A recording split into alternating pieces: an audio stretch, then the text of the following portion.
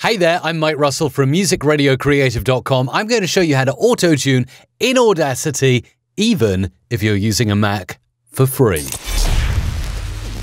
Sounds a bit too good to be true, but it's very easy. Go to gvst.co.uk and head over to the downloads page there, where you'll find a bunch of effects, plugins, instruments, but note it's Windows only. Don't worry about that. Mac and Linux porting project page appears at the bottom. Go ahead and grab the VST plugins for Mac 32 and 64-bit VST hosts.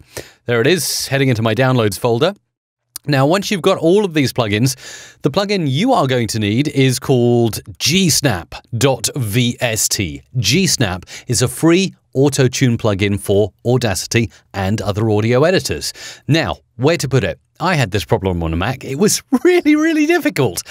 First of all, go to your Finder and go to Go, and then go to Folder.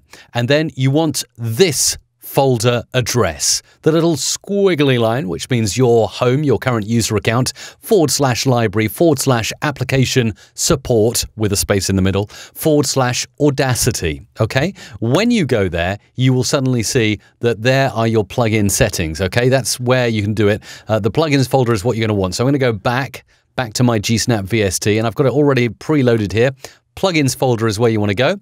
Drop it into the plugins folder. Make sure it's there. Yes, it is there.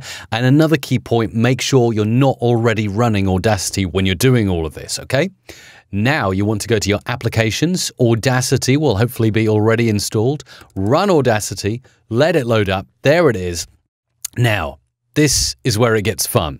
This is where we go into the effect menu of Audacity, add, remove plugins, and if you've done everything correctly, you should be able to scroll down until you see GSnap. Yes! GSnap on a Mac, Autotune, here we come.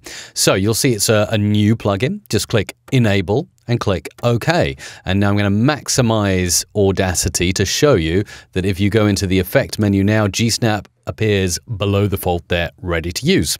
Now I'll show you how to use it.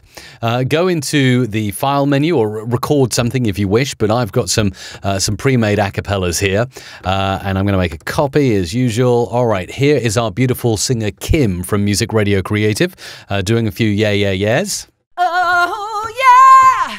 Oh, oh, oh. Lovely, isn't it? And Remixes only. And this bit too. MRC.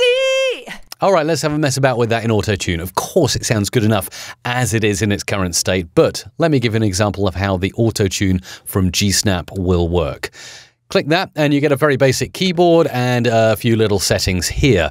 Now, first of all, detection. This is where it's going to, the frequencies it will detect between. So 80 hertz is low bass and 800 hertz, well, that's just below speaking and singing range. I might increase that up to around 2000 hertz to give a nice bit of detection area there. Gate, pretty standard, -50. You could ramp it up just a little bit if you wanted to be more sensitive. And the speed, this is how fast the GSnap GVST plugin is going to detect changes in pitch in the singing and change. So if you want to sound like T-Pain, you want to go right the way down to speed 1 because it's going to go like that. Really bad impression of Autotune. And if you go up, it's going to be a more natural kind of synthesized Katy Perry sound. So we'll go down to around 4 just to give you an idea of how it works. Then we got the threshold. 100 cents is enough. If you go higher, it'll go all wobbly and weird again. Amount 90%. Let's make it 100% to be right there. Going to take the attack right down to a millisecond, and I'll let it release after about, shall we say, 61 milliseconds, just so you get a little bit of attack. And then it changes before the release back to the next thing. Don't need to worry about MIDI. The keyboard we'll just leave as it is for the moment. Let's play some of Kim now and see how it sounds through this plugin.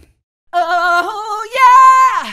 Oh, oh. So you can definitely hear the Autotune in action. Let's do it over here as well. Remixes only. So you can hear it's already having an effect. It's auto-tuning her voice. And if I was to do something really silly, just to show you how far this plugin really can go, and it's free, I know, take away all the sharp notes. So now I'm putting, I'm clicking the green buttons to cross out the sharps and the flats on the keyboard.